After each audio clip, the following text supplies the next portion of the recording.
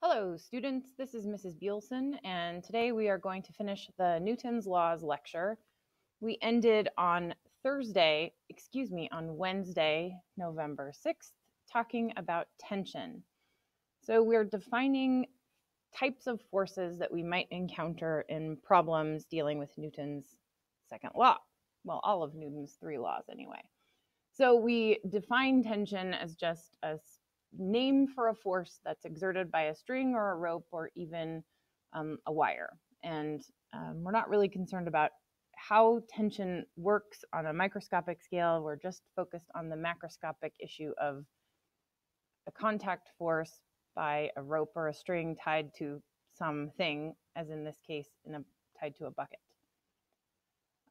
We're also interested in naming the support force of a surface supporting an object. So when we have a support force, like a tabletop supporting a box or a floor supporting your feet and your body when you're standing on the floor, we're going to call that support force a normal force. And we're using the word normal in its mathematical sense, normal meaning perpendicular to. Anytime there's a support force, the support force ends up being perpendicular to the surface that's supporting the object. When the object is at rest on the surface, as we talked about standing on your bathroom scale in your bathroom, the normal force is equal to the pull of gravity on the object. That's kind of the usual everyday experience. But there are times and circumstances when the normal force is not equal to the object's weight. If you imagined standing in your bathroom on your bathroom scale, reading your weight, the bathroom scale would read your weight. But if you then put a heavy backpack on, you would find that the scale reads a larger force than your weight. It's not exactly your apparent weight, as we discussed in terms of being in an elevator, accelerating up or down, or being on the cannibal ride at Lagoon. It's more like you have added extra force to your feet by virtue of this backpack. And so the normal force of the floor on your feet has to be bigger to support the extra weight. That would be like this picture to the very right, where the box is sitting on the table, and then you're adding an additional 50 newtons of force downward on the box. So the normal force of the table supporting the box has to be bigger than the weight of the box. Then conversely, the middle picture is a situation where the normal force is smaller than the weight. This hand is lifting up on the box. So you could sort of imagine that some of the support of the weight of the box is the normal force, and some of the support of the weight of the box is this hand sort of holding the box. The upward tension in the string and the upward normal force are combining to support the weight of the box.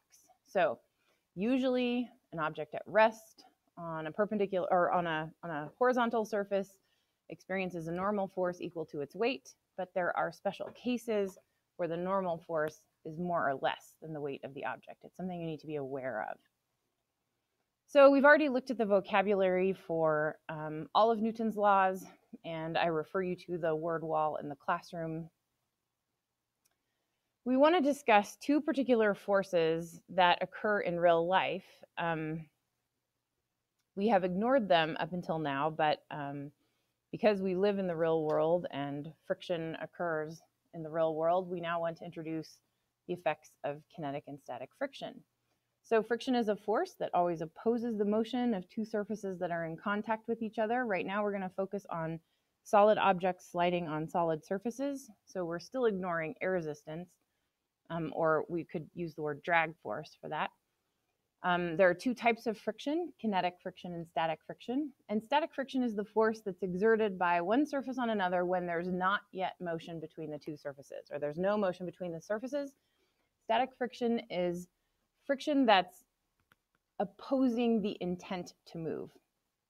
So you can imagine trying to move a couch across a carpet, and you start pushing that couch to the right, but the couch doesn't move. And the couch doesn't move because there's so much friction between the carpet and the legs of the couch that it meets It is equal to the force you exert on the couch. More on that in a second. So if you push hard enough, the couch begins to move. You have probably experienced this in your life. And now the sliding of the couch is opposed by kinetic friction, kinetic meaning moving. So if the thing is not moving and you're pushing on it and there's friction, we call that static friction. If the thing is moving and there's friction opposing the motion, we call that kinetic friction. The friction force depends on really two things. So, or at least for this first model for friction, the force of friction, whether it's static or kinetic, depends on two things. That is, what are the two surfaces? So is it sandpaper and wood, or is it ice and, I don't know, metal skates?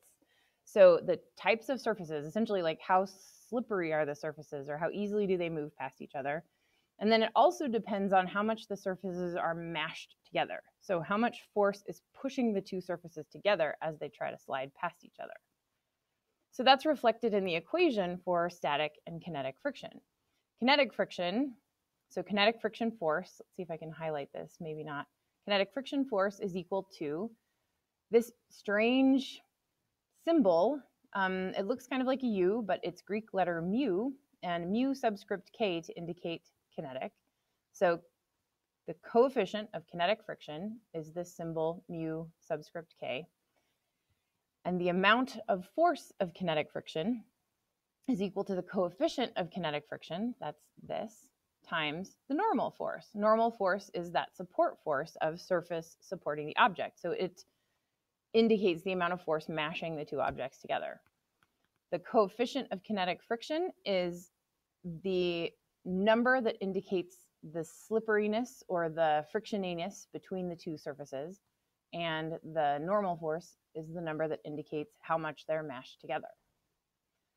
So kinetic friction force is a constant, and it depends on those two factors, the stickiness or slipperiness of the two surfaces, coefficient of kinetic friction, and the normal force, the mashing of the two surfaces together. Static friction force is a little different. Static friction force will build in response to your attempt to slide an object. Static friction force is variable, but there's a maximum static friction force.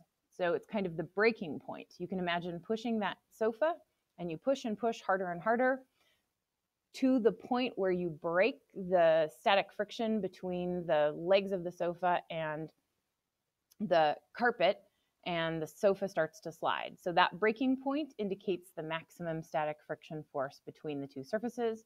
Maximum static friction force, you'll notice these equations look really similar. Maximum static friction force is equal to the coefficient of static friction between the two surfaces times the normal force. So again, it depends on the same two factors, the type of surfaces and the normal force, but the coefficient of static friction is always larger than the coefficient of kinetic friction, even for the same two surfaces. It always takes more force to break the bond for static friction and get an object moving than it does to keep it moving.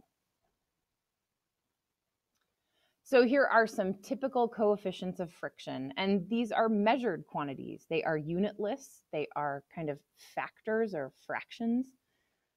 If you have cast iron sliding past cast iron, the maximum amount of static friction is given by the coefficient of static friction of 1.1. Once you have cast iron sliding past cast iron, you can keep it sliding with a kinetic friction that's indicated by the coefficient of kinetic friction of 0.15.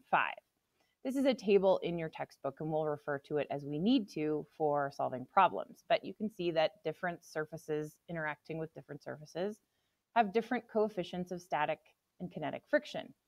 You'll also see that the coefficient of static friction is always, with one exception, bigger than the coefficient of kinetic friction. The one exception is nonstick coating on steel.